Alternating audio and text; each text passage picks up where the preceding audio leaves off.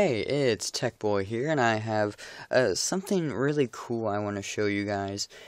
Have you ever had a computer that the screen got broke or destroyed, or the whole entire computer just got destroyed? You dropped it, or someone threw it, or something, anything like that. And you had lots of important things on the hard drive. Well, I'm going to show you a trick. So you can get all your important information from that destroyed non-working computer, because you can't get it from that destroyed computer, and everything is saved on the hard drive. And I'm going to show you how you can get all your stuff from the hard drive, so you don't lose everything from a destroyed computer. Just because your computer got destroyed doesn't mean you lost all your information unless the hard drive got destroyed along with it. Usually the hard drive would be intact. So this hard drive is from a computer that got broken. Can't access it with that computer. This is a Hitachi hard drive. It's like 150 gigs, something like that, 160 gigs. And right now I have this cheap little Acer computer that I use as a school computer running Windows 7. And this has an i3 processor in it. It's kind of a cheap i3 processor. Come on, focus. And things kind of run not that fast on this computer, but I'm just showing you that this is Windows 7 on here, that you can clearly tell. And I'm going to take the hard drive out of this, and this has Windows Vista on the hard drive, and it'll run perfectly on here. So, shut the computer off. There we go. Flip this around. I'm going to put this on the tripod so you can get a good angle.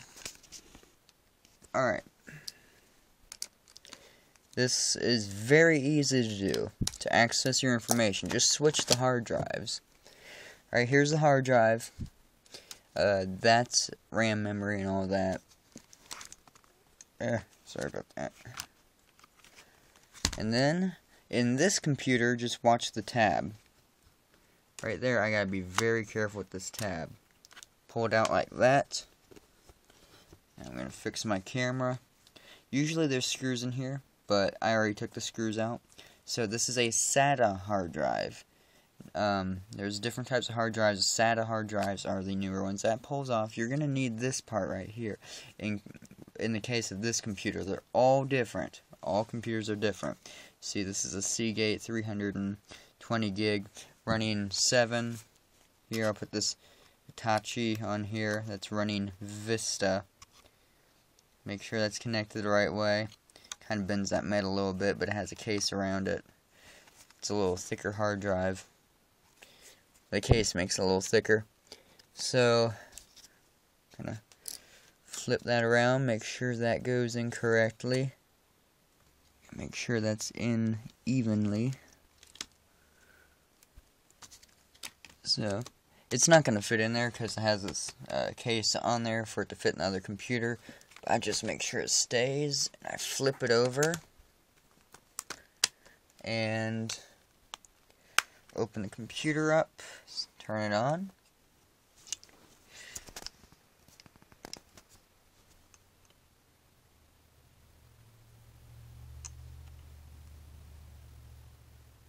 and right there you can see that is the Vista loading bar.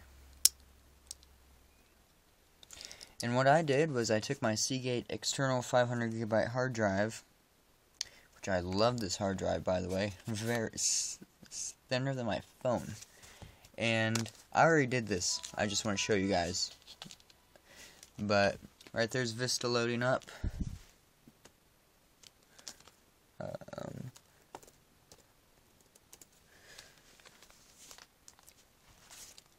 And I hooked this up, and I loaded all of my stuff onto this external hard drive.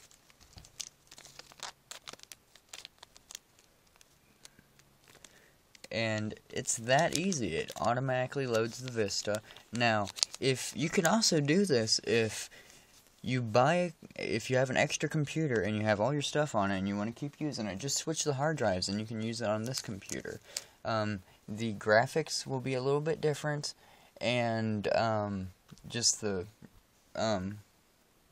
aspect ratio and all that, and you will have to reinstall certain drivers.